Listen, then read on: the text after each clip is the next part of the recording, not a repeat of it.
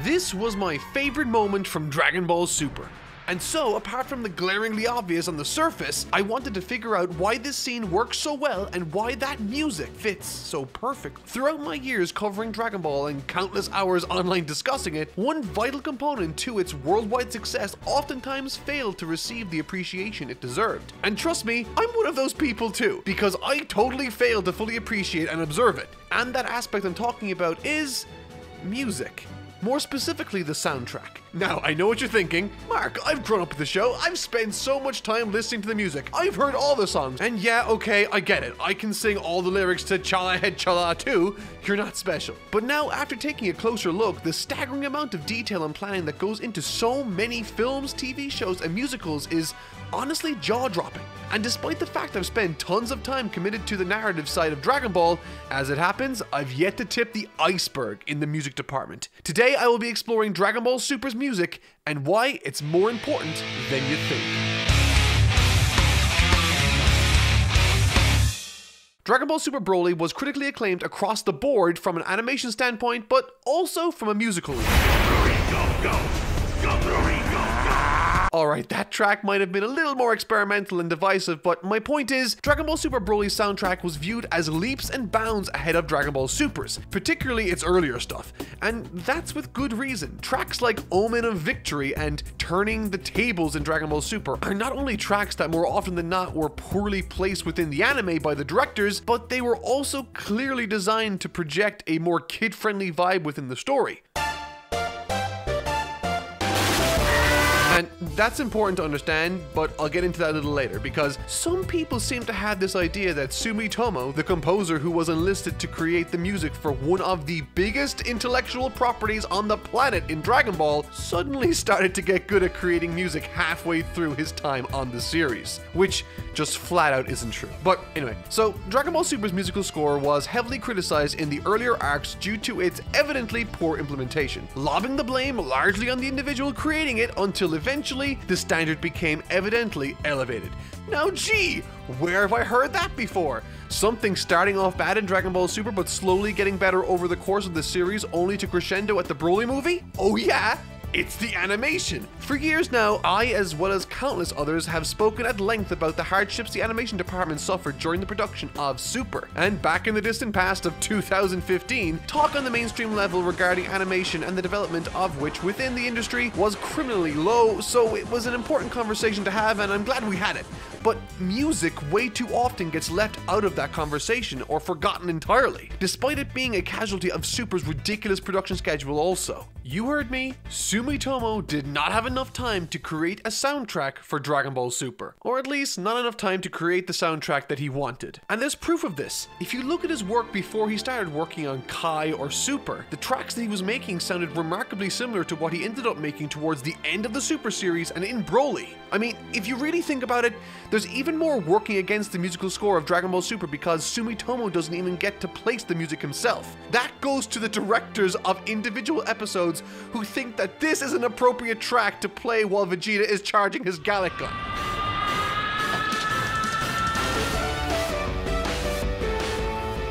This is not the song you use when your protagonist is up against a literal wall and struggling against difficult odds. And there's literally no excuse for this because a much more appropriate track was already available for that scene. And I know this because they used that very intense track in episode 6 when Goten and Trunks were having a water gun fight. The reason why this bothers me so much isn't just because the atmosphere or vibe portrayed through the music doesn't match what's on screen, but also because if done well, which as we've seen with the Broly movie can be the case, if a score is given enough time to be developed, they can tell a story using that music too. And this is where I introduce many of you to a musical technique used in stories called Johakyu, the leitmotif.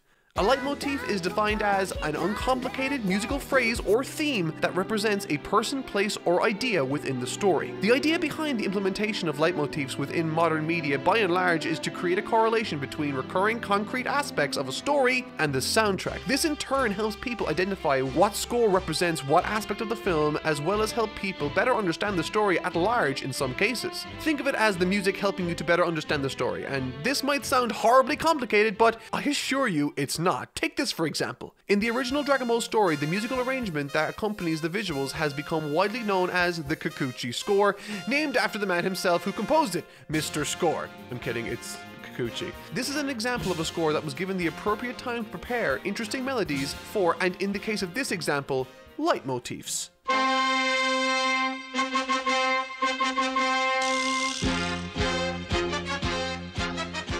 This is King Piccolo's theme, as most of you might be familiar with it.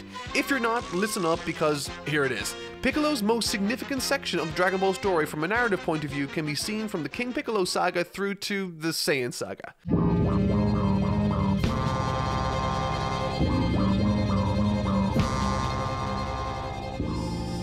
As soon as King Piccolo appears as an old Namekian in the King Piccolo saga, Kikuchi lays the groundwork for his leitmotif. This sounds significantly different to the one I showed you before, though the feeling is still sort of there. It gets across the evil intent, but it's slow. It feels like it's building up to that melody, but it just can't quite do it, communicating to us that he's not King Piccolo in this form.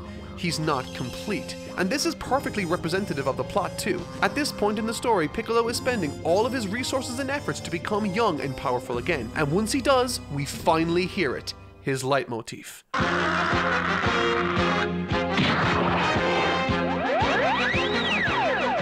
As soon as he assumes this form, the true King Piccolo leitmotif plays. There's significantly higher notes, it's faster, and the melody line finishes in a really satisfying way. And in the same way the melody is fully realized, so too is King Piccolo. But this is where it gets interesting. Piccolo Jr.'s is different again.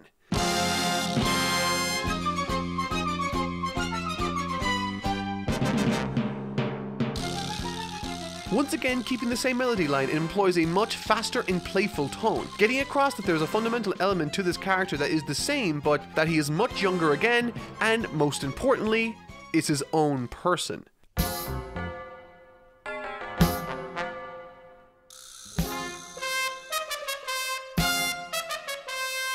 And as the show progresses, so too did the theme until the most pivotal moment in Piccolo's life, his time spent with Gohan.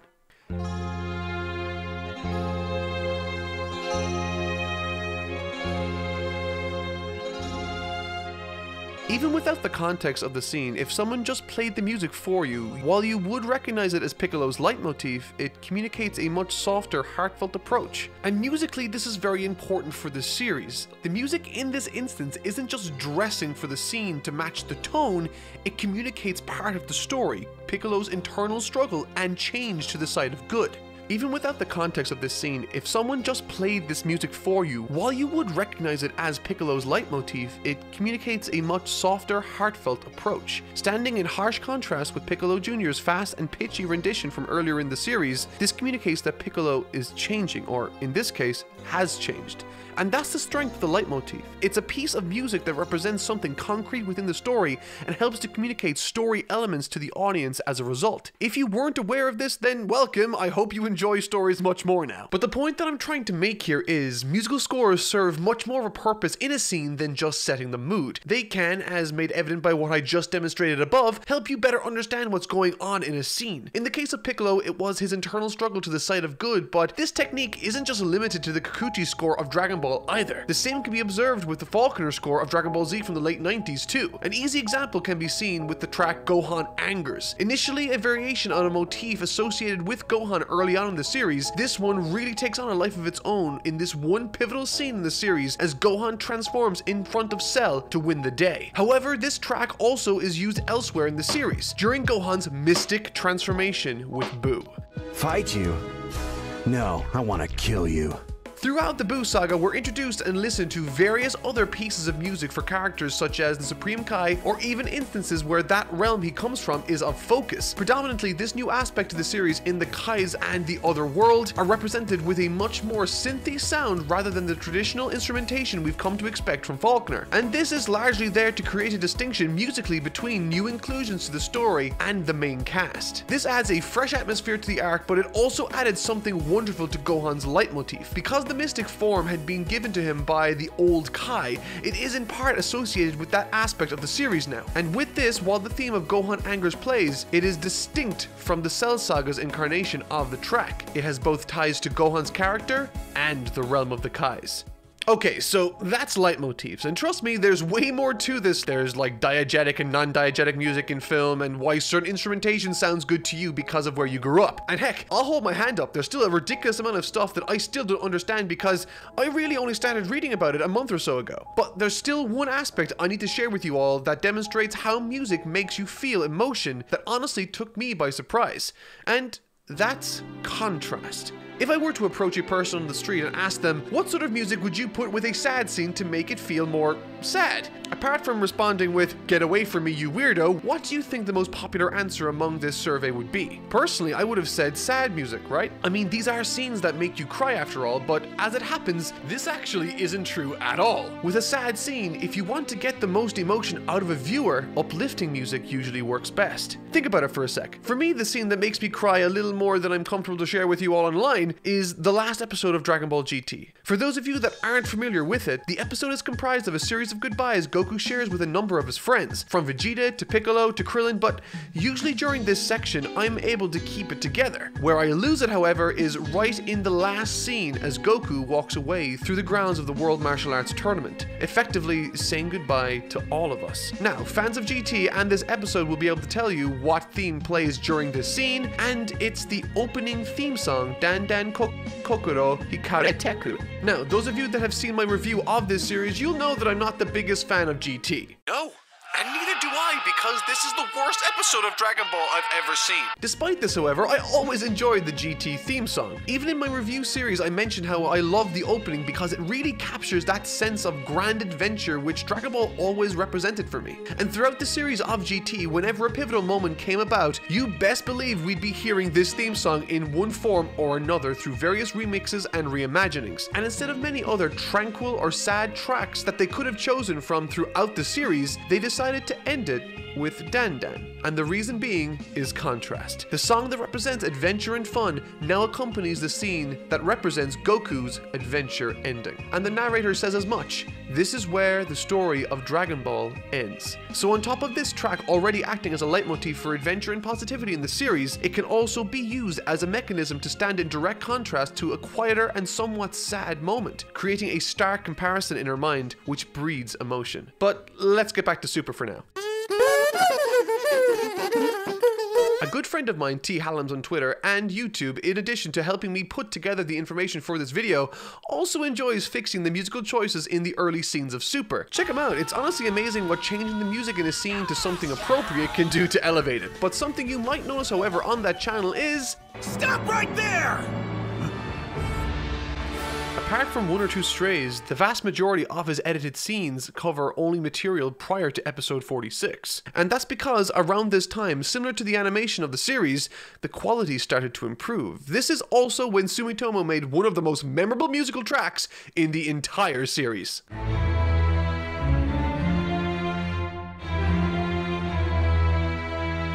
Goku Black is one of the most easily recognizable and memorable characters to come out of Dragon Ball Super, and Sumitomo helped him by giving him an amazingly nefarious villain theme that crawls inside your brain and stays there. It's catchy and it's perfect for the character. And this arc also has another theme I adored too, Zamasu's theme. While significantly more understated than his more Goku-centric counterpart, it's still catchy and encompasses his character perfectly. But one aspect of this arc I thought they didn't capitalize on from a musical standpoint was in the fusion of the two characters. And so I thought it would be fun to commission my friend PokeMixer92 on YouTube and Twitter to create for me a perfect marriage of the two respective themes to create one perfect fused Zamasu theme, implementing elements from both to create something new. And needless to say, he did just that.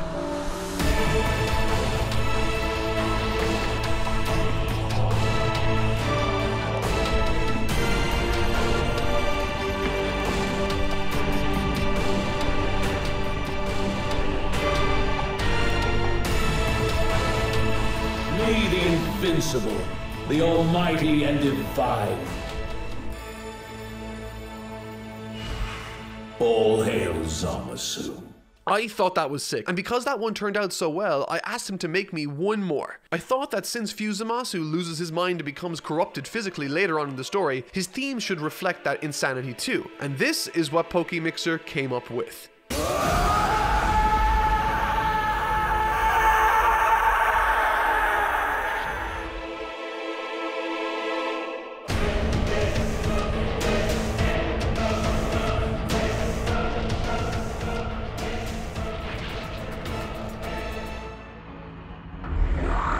These tracks were really fun to workshop, and if you'd like to see these full clips and scenes with the music unedited, I will upload them onto my Twitter, @TotallyNotMark. Alright, enough fooling around. Now that we've got context and understanding regarding some basic fundamentals of music literacy, let's take a closer look at Dragon Ball Super once again.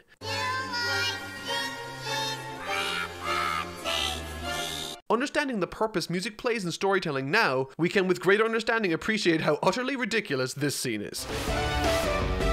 The music doesn't communicate anything other than that the directors and staff involved were really scrambling to, at all costs, put an episode together on time. However, when it came to this scene, it absolutely knocked it out of the park for me. And so, using everything we've learned today, let's see if we can on some level understand why I loved it so much. The track is distinctly Dragon Ball Super. None of the other series discussed sound anything like it, which helps the story being told have its own identity. But that's just superficial surface dressing. Those of you that have been paying attention will also notice that this track is in and of itself a leitmotif. But what does it represent and where did it come from? The track backing up this scene you might recognize is a remix of the main theme of the Universe Survival arc, Limit Break X Survivor. Listen carefully.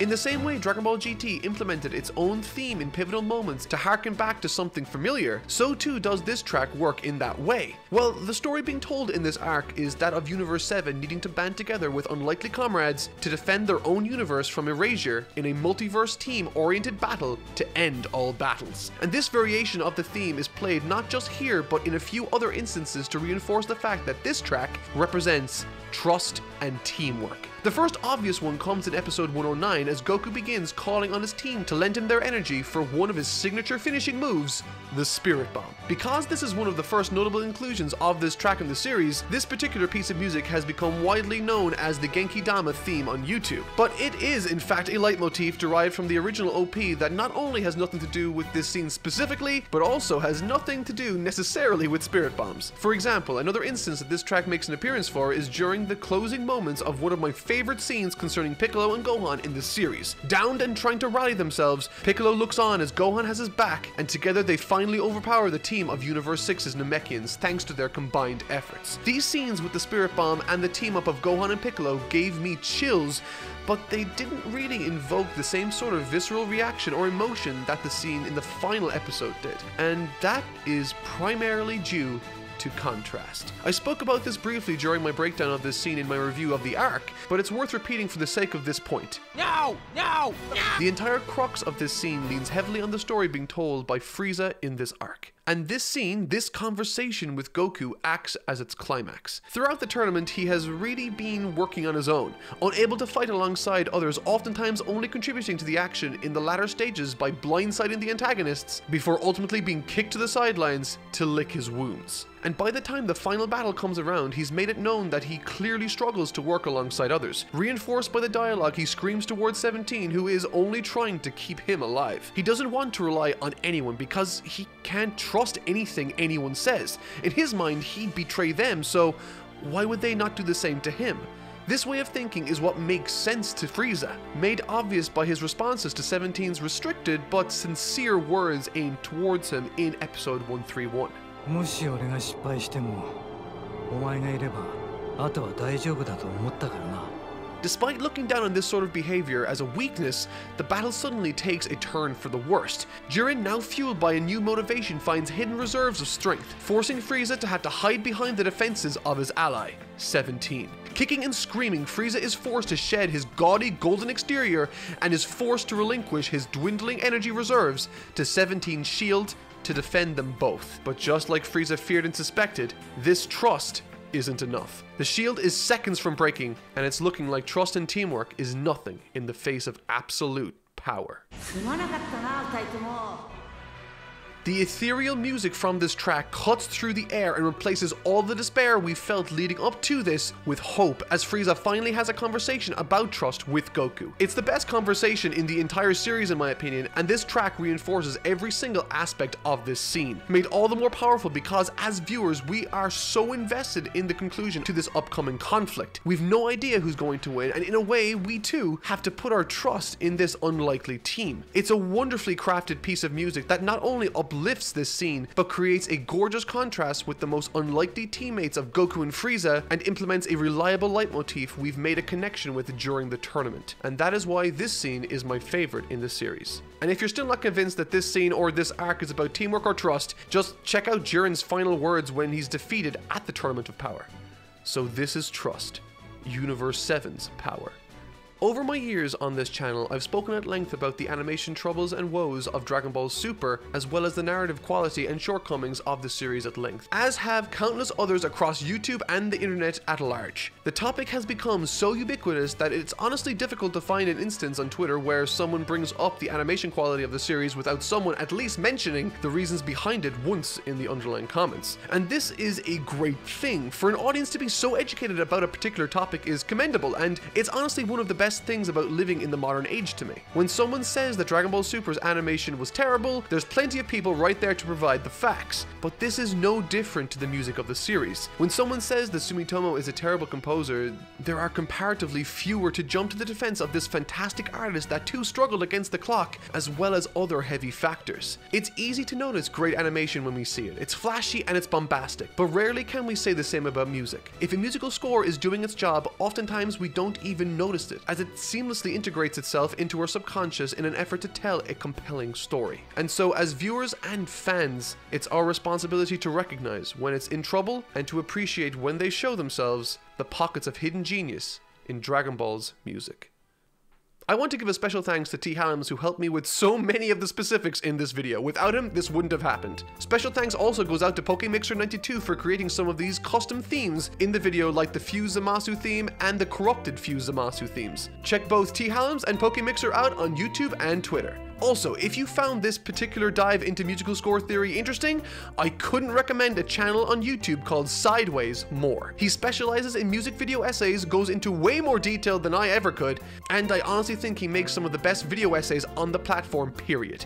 Check him out if you haven't already. But as for me, next week I begin a new adventure through the crazy world of JoJo's Bizarre Adventure, and I can't wait to share it with you all. This one will be much, much shorter than the One Piece series, and I hope you all can join me for the ride to see what all the hype is about. And to make things a little bit more interesting, the author of JoJo's Bizarre Adventure has actually made a how-to write book discussing his approach to narrative theory. So let's see how the early work stands up against his own standards, and let's see if this bizarre adventure will be a great one. I'll see you all there, but until then, I've been Totally Not Mark, and thank you so much for watching.